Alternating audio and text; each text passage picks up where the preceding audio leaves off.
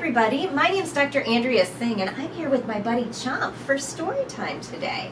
So we are going to be reading a book called Bear Feels Scared by Karma Wilson and Jane Chapman. So let's get reading.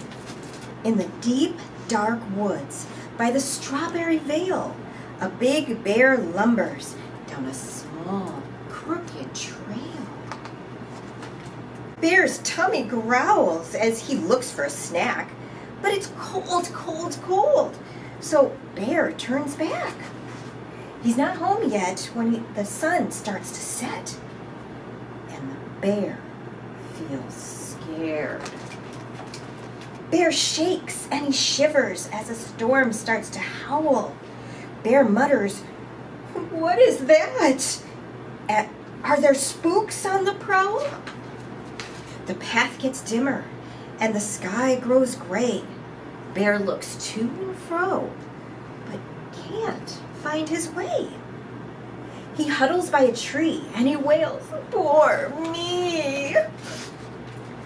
And the bear feels scared. Meanwhile, back in the warm, cozy lair, friends start to worry for their poor lost bear.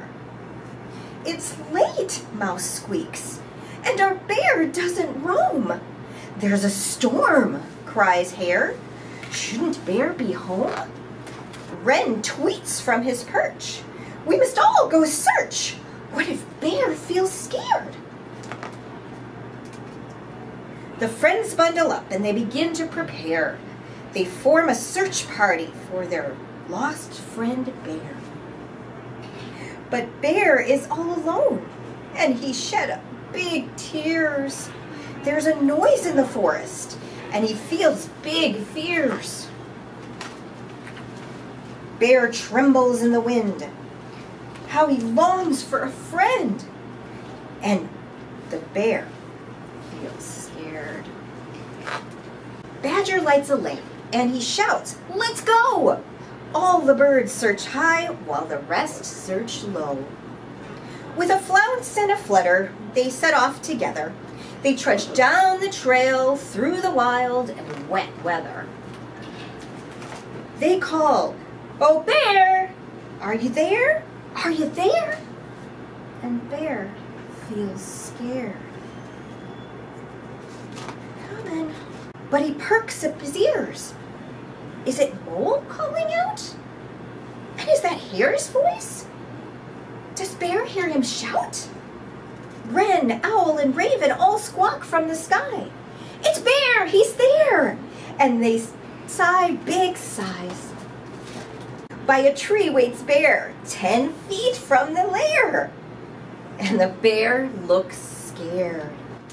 With a flap and a flurry, all the friends gather near. They give him bear hugs, and they calm his bear fears. Later in the night, all clustered in a heap, the bear spins stories while his friends fall asleep. Cuddled up tight, they snore through the night, and the bear feels safe. Wow, what a great story. I think lots of us have big feelings sometimes, especially when we're alone or scared. I'm curious as to what you guys do when you guys are feeling scared. Thanks for joining us with Storytime with Chomp. We'll see you later, alligators.